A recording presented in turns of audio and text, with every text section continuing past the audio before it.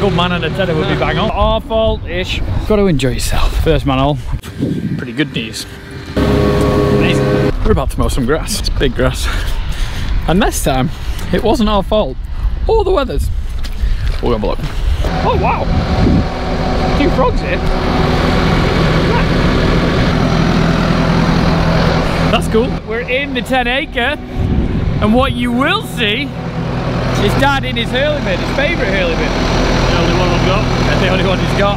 We're in this field and the grass has grown a bit longer, you'd say, wouldn't you, Dad? A lot longer. And also, we've got a few dogs in here, haven't we? You know, I'm not trying to take anything off because I'm not being any mucking. Just not getting under it. So we don't like our grass going to head. And this grass here, that's not too bad. It wants mowing though, there's a lot of it. And we have some docks over there that have come out where it's been flooded, hasn't it? Yeah. We've got to go mowing because I want to chop on Thursday. But it's drying, isn't it? Drying every minute. Drying every minute. Like walking through my boots. It's dry at the base, which I was a little bit worried about me putting pressure on Dad, because I was putting pressure on Dad this morning. It's a bit damp there. It is wet and right to the bottom. Got a good tenner, if you know one. We got a good tenner, it's a really good man. That's what we need. A good man and a tenner would be bang on, wouldn't it? Good man and a tenner and a tractor to follow. You're going to try with the big old. I might do, depends on how you get on today. We've got manholes down there, so I'm going to go have a bit of a walk, make sure the manholes are clear. We didn't let cows graze this, because after we did first cut, it was quite green underneath. It was growing, so grass was growing really well. I had a bit of a stall, and it's really warm weather, wet. It's really pushed on, hasn't it? You can just see the lines where the dribble bar's been on the slurry, so that's why I've just flattened it a bit more. So if I could see them down that end, just where it's a bit thinner, they're in there somewhere, so I don't want to bring any of that back. After we chop properly, we'll see what it's like. That was an experiment we're going to do, and next year what we might do is use a splash plate on silage ground, dribble bar on grazing ground, because grazing, it's been bang on. And you can see over there on the big field where the difference between either the splash plate or the dribble bar. Can you see it? Yeah. You see it in your hand, but you put a drone We'll on. have a look later, we'll make a video on that. That'll be interesting. Splash plate, dribble bar, what did better when we did them next to each other? You see a difference. You can see the amount of crop we have in, loads of grass, which we can grow grass really well. And the reason why it's not the weather's fault, it's not our fault-ish. We put that silo clamp up. That silo clamp has taken a little bit of time. Ideally, we would have chopped just before my wedding, which was 5 days ago. So we would have chopped 10 days ago, had it in, and this grass wouldn't be what it is today.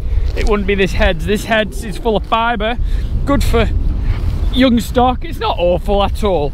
It would have been better to get it off earlier in an ideal world, but sometimes weddings and weather, silage clamps get in the way of an ideal world. I had a great wedding, it was amazing. You saw the video, and big thanks to everyone congratulate me. Thank you for that.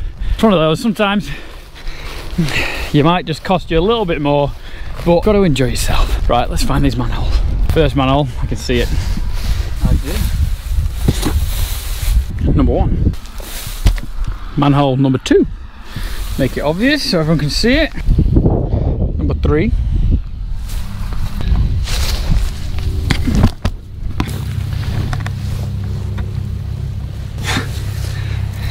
Clean it out. The fear of something jumping out of you when you're in there is large.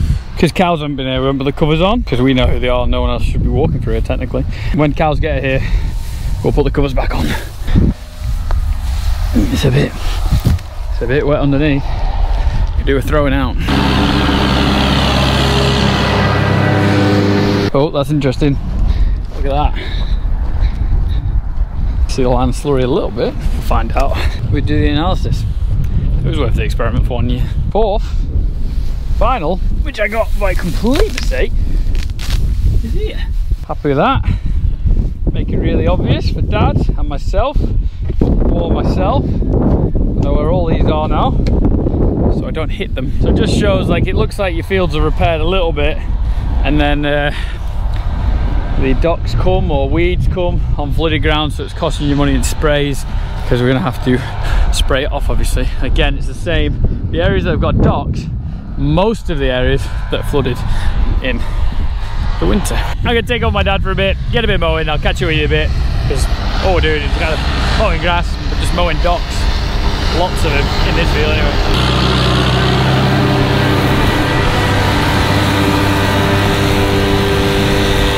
I swap with him now, it just means he has to walk from here. He has bad knees. I might as well walk. I have pretty good knees. I'm going to do something different. I've not done it for a while. And I'm missing the case. I'll tell you why in 2 minutes.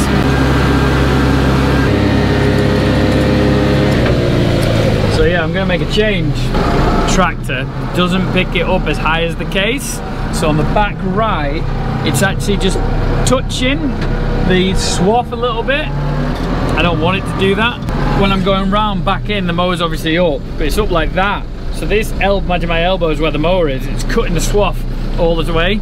So what I'm going to do is go on the 20 acre, which is just next door, open that up, and then I'm going to come into here. Then it gives this time to settle, the 20 acre sides to settle, and I get to finish off the fronts. We used to do this a long time ago when we had big crops. Today is a massive crop for second cut, which is really good, I guess. I just don't want to just be cutting edges off all the time, so I'm going to open that up, come back in here, finish that in the middle. 20 acre, nice and clean, hasn't got those docks in. You'll see this full of docks, but one of them can't do anything about it. Well, you can spray it off, but can't do anything about it now.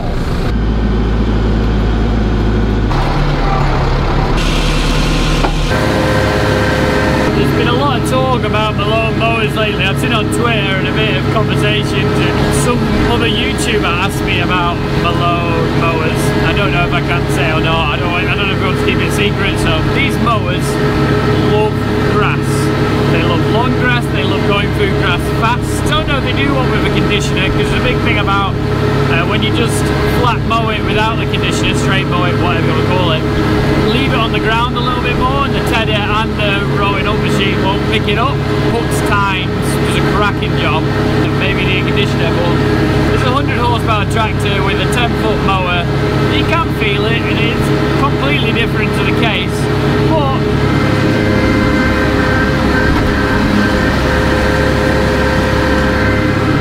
look at that for a swap. Unbelievably nice and neat. The faster you go, the happier it is. Can't complain. Right, get this done, and I'll go back in there. This thing gets much till. It's a little bit yellow here. Go around the edges, nice and smooth. Dock.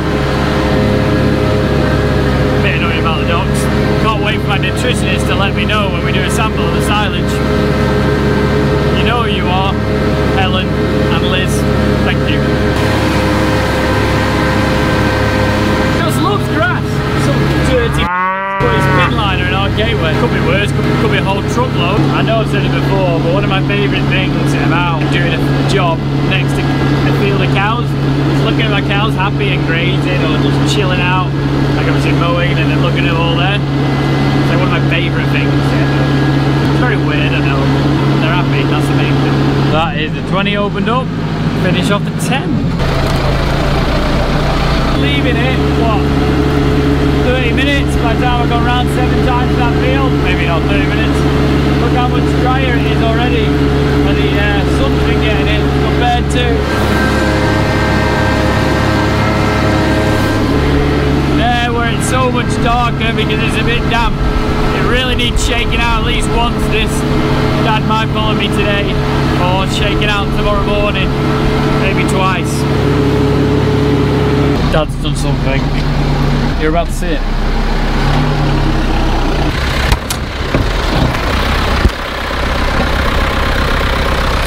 Look at that. Hey, short tractors. He doesn't like the case.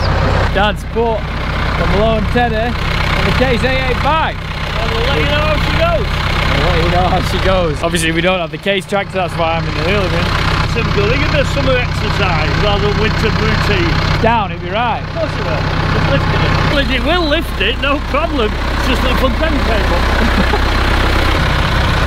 That's pretty cool.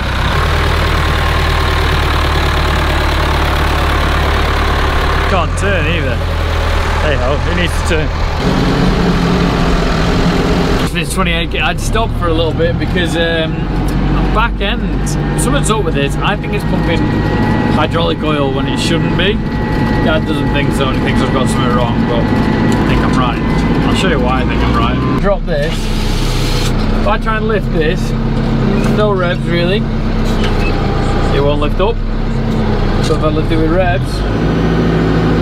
I think something's just not right. I don't know what it is. Someone will know exactly when we're chatting about this. But yeah, right, I'm gonna diesel up, get some food, and start another field because I want to get it all done today. Another 30 acres. Don't think I'm gonna, but I'd like to. Bacon boy. Thank you. Not bad. It's a great tea. Bacon egg, but he's a very lucky guy. Got most of the fields. I've had a cow somewhere where a cow should not go. You'll see that soon. Oh, isn't that the cutest thing in the world? It's just the coolest dog ever. R.I.P. Benji. Right, let's go on the big field, and I'm gonna try and tack that little field over the road tomorrow. Big field today. GoPro up there for two reasons. One, I just haven't done that yet. And two, the other thing why I haven't done that is because A, it's been too hot, so I've had that up. And two, I haven't done it because I just haven't really cameraed a lot today. Right, let's go in the field. I find this quite interesting. So you'll see when Dad throws till, he doesn't like throwing it too much to the edge because it just becomes a waste. But look, so this is the grass that we didn't mow last time. Obviously it's not had a lot of till or anything because again it is the edge. Where I mowed last time. Probably should have put some more slurry. I don't think this field got slurry. I can't remember. Neighbours just put some wooden planks there. And not the neighbour that we speak to all the time. Random neighbour hasn't even asked us if he could do that. But hey ho. It's no bother, we don't care. If I do anything, anybody, I'll always ring and just go, oh, could I just do that? And they go, yeah, no problem. To the point where I think I'm pestering them to ask them if I could do stuff that they've always said I could do. But yeah, I just thought that was interesting. You can see exactly where it was gone. Now the challenge is to get a little bit closer and get a little bit of all that grass. Yes, grasses have gone to head a little bit, but the grass is lovely. Lovely. That's cool as I found. It's clean, not a lot of weeds compared to over the road at all. So yeah, really happy with this field. From what I've seen so far, be interested to see what Dad's flooded areas are like, what ex-flooded areas are like that he reseeded with his till sower. Hopefully, a little bit of grass. I'm interested to see how big the crop is in here. Look at that, that's mowed. Normally it leaves me quite a good swath. We're in second gear, so we're travelling about 14k. Speedo doesn't work, so I don't really know.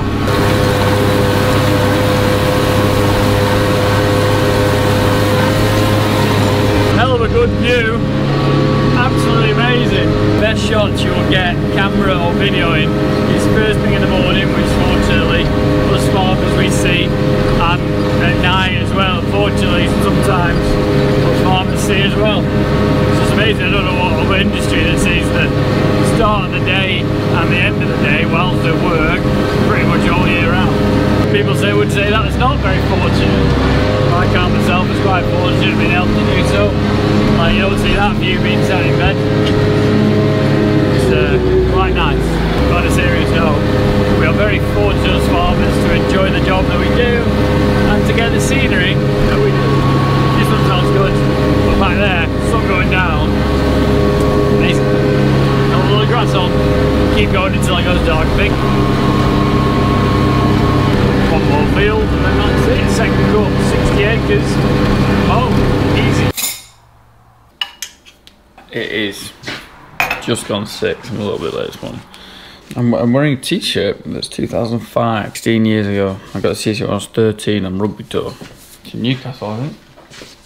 I wouldn't say it was a perfect sit. It was a little bit tight. Right, I'm gonna feed some calves. I get my cows in, see if the fence needs moving. Dad moved it a lot, so I don't have to move it now. Got that field to do, field and a bit. And that was the bit to do from last night because I was tired and finished. And then the other field to do. Probably wondering why I'm starting so early. We've got another project on this morning. I want to get everything mowed off so it's got time to will for tomorrow. That's the plan anyway. And we are off again on a beautiful morning. What was the story about yesterday? First thing in the morning, last thing at night. Best shots, best views, best everything. A little bit of dew still on the tyres, but with this heat and the sun rising, give it 30 minutes or something, and the dew will be gone. I'll have this field done. Dad's tedded out. He said he's being here very soon, so he's chasing me. He's slower in the tractor, but he's doing 3 rows at a time of my one that was flooded, and the other area here has grown a bit of weeds, so bit of sheep grazing would get it out without having to spray it ourselves. And hopefully next year it should be better if we don't flood, but the chances of not flooding are very low. It's one of those, isn't it? Sheep graze weeds out quite well. That is what they do really well. Not the biggest fan of sheep on the farm, but if you want to get rid of weeds without having to spray them, graze sheep.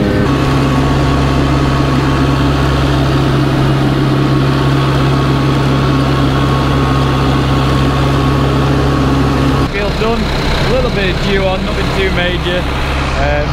Top there before Dad. Again, a little bit, nothing.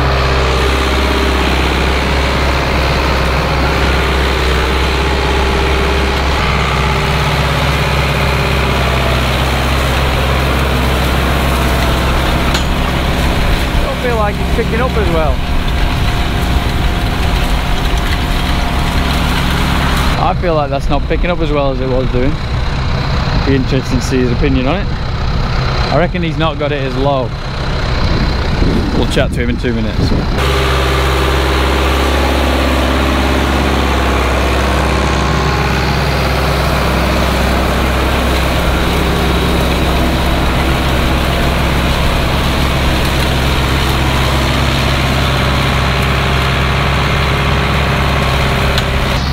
He's not stopping. I feel like he could go lower with that. He's not done that run yet.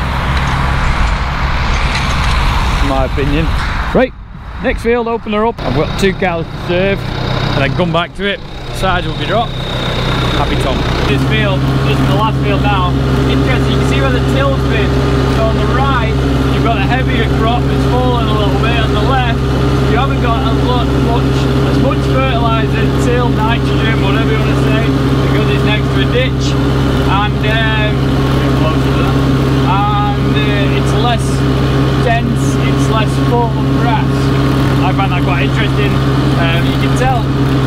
God damn it, needs trimming. When you're slurry as well, you can tell the difference massively. It's a big difference.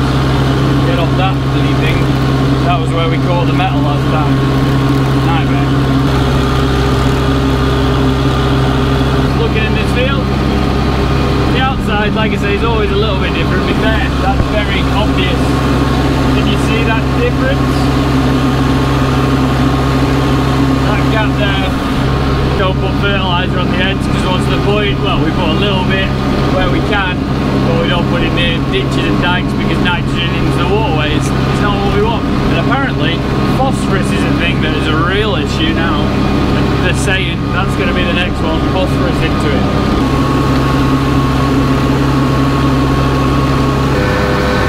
I have mastered mowing, he says. Ah, no, it's a bit. No! Oh, what a roller coaster of emotions. If anyone knows, when you're mowing, the last run is a full run. Look at that.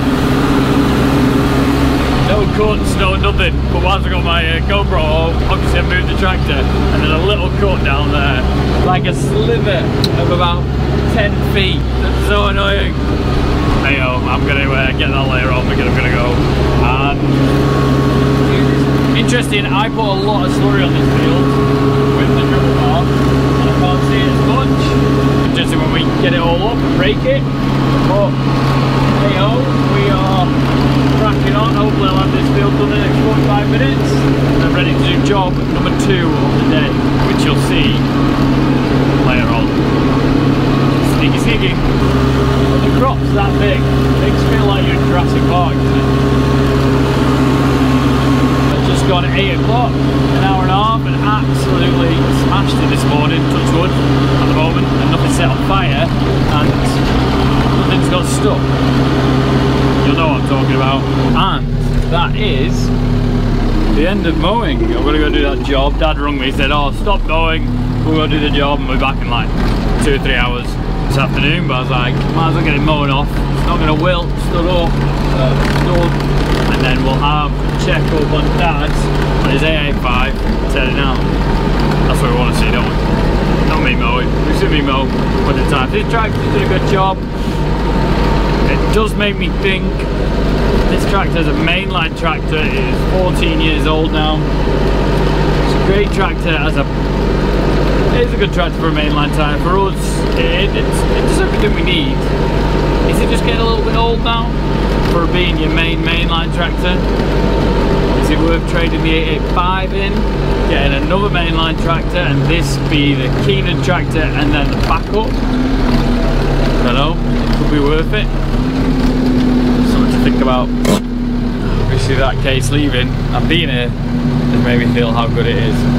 Right, I'm gonna get back, look at just something here, and see Dad heading out. Dad's just finished up, we're just mowing a bit, we're gonna make some big bales on. He's back with an 885 and tenner. Yeah, it's not too bad, it's not rough. No, but I don't want to be bouncing.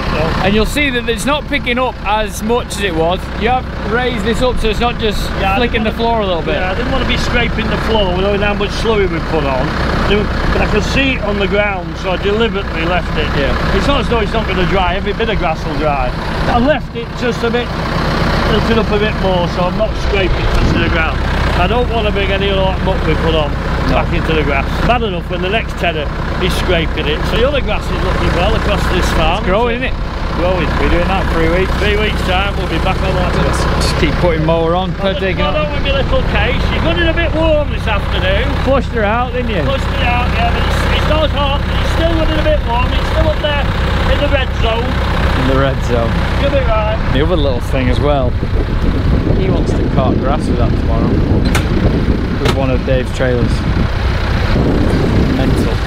This is what we'd be doing if we didn't have the case, which we don't have the case. I know I'm cheap, but I'm sold to whatever you're selling. I guess if truth be told, I tripped and I fell in over my head, even though I said I'm not looking for a lover.